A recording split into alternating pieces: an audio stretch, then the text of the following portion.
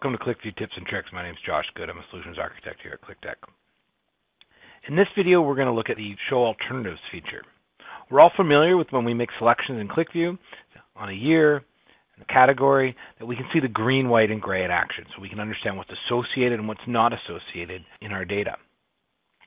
The Show Alternatives feature will give you additional pieces of information to understanding how your data is related. For example, here I've clicked on 2011 accessories and bike racks, and I can see what's associated and what's not associated.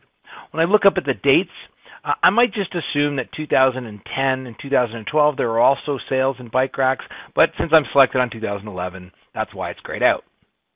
However, that's actually not the case. We had absolutely no sales of bike racks in 2010, but 2012 we did. Similarly, if I wanted to answer the question of what other accessories did I sell in 2011, I'd have to go over to bike racks here and unselect it. And then I can see all the accessories that we sold in 2011. The Show Alternatives feature will enable you to have that information at your fingertips without changing your selections. So we just simply go into the properties of a list box, and then in the General tab, we select the Show Alternatives checkbox. And you'll notice that up there in the dates, we now have green, gray, and we also have yellow. Same thing if I do it in the products category, Show Alternatives. Now I can see all the product subcategories that were sold in 2011, even though I've selected on bike racks. There's no additional setup required in the data model or anywhere else in QlikView. It's simply adding that checkbox, again, in the properties, the Show Alternatives checkbox.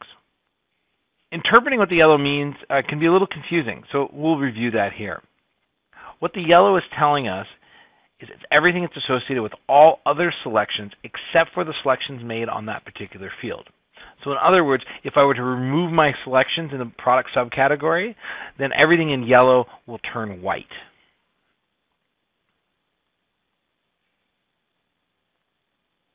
It's a really powerful feature, and it tells you a whole lot more information about your data. However, I do recommend you keep it just for your more advanced users because understanding green, white, gray, and yellow can be a little overwhelming for new QlikView users. If you want to know what your alternatives are without showing your alternatives, then you can do this by understanding the sort order of the list box. So for example here, in product subcategory, you'll notice that it's sorted in alphabetical order. So we have bike racks, bike stands, bottle cages. And then as we work our way down, we get down to tires and tubes, and then we go back to B, bib shorts. What that tells me is everything between tires and tubes up to bike racks would turn yellow if I enable the Show Alternatives. And I can show you that here. If you'd like any additional information on your QlikView environment, please take a look at QlikView Community. We also have a strong partner network and our own expert services who can assist you with your deployment. Thank you.